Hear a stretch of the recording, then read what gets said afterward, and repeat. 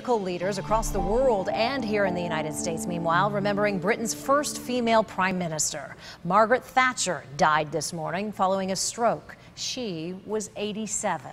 It was also announced today that there will be a ceremonial funeral with military honors at St. Paul's Cathedral. Thatcher was given the nickname the Iron Lady, something former Secretary of State Colin Powell joked about. And we always watched that handbag literally on her arm, waiting to see if she was going to swing it at us. And there is a woman in Palm Beach who plans to attend Thatcher's funeral. Gay Gaines says the two were so close that she talked with the former prime minister at least once a month. The two met 25 years ago working for the National Review Institute and built a friendship from there. Gaines knew Thatcher wasn't well, and she recalled for us their last conversation just 2 weeks ago.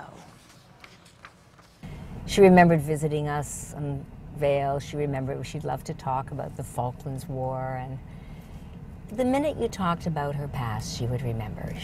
Her short-term memory was gone. We spoke with Gaines on the way to the airport today. She was headed for Ohio. You see her driving to the airport right here, but she says she will be going to the UK very soon.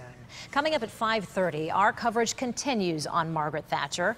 A local associate professor from FAU will be joining us to talk about Thatcher's impact on women in politics.